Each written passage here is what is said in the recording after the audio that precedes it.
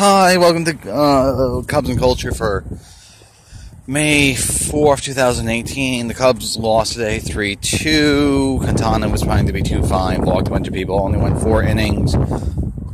A couple of fielding errors behind him, then a 3-run homer, and that was the difference maker. This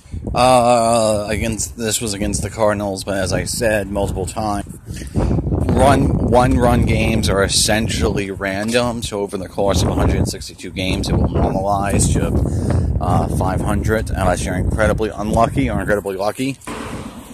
With that being said, the Cubs' offense is completely dormant. They haven't scored more than like 2 runs in 9 games. So I think it's just, everyone's out of sync again. It'll eventually turn. Someone connected to the Cardinals, Albert Pujols, got 3,000 hits today. Opposite field single. Then the other thing is Ichiro's actually transitioned into a front office role, which makes me really, really sad. He's 44, so he's just, time finally caught up with him. Let's see what else. I'm about halfway through my Martians video. I keep promising to get it up, but I will. Let's see. That's gonna be pretty much it. I'm tired. Been a weird couple of days at work. The store I work at is adding bread to the not being vendors, being us. So we got my first delivery of bread today. So there's that.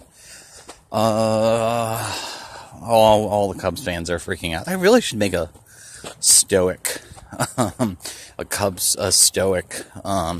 Cubs fan group where you just okay. So one of the things I like about baseball is because there's so many games. You can expect at least 40 losses any given year. It's just the nature of the beast. So one of the things that why I'm a little bit more even keel than other Cubs fans is I just assume that they're going to be like no hit and get blown out. So like today when they lost 3-2, I was like, well, at least it was 3-2. We have a 1-run win coming down later in the road. So there's this thing in Seneca sort of recommended doing this. If you assume the worst, like if you just wake up every morning thinking you're gonna get hit by a car or you'll get HIV or whatever your worst case scenario is, then when that doesn't happen, your day seems better because it's not the worst. And so there's that sort of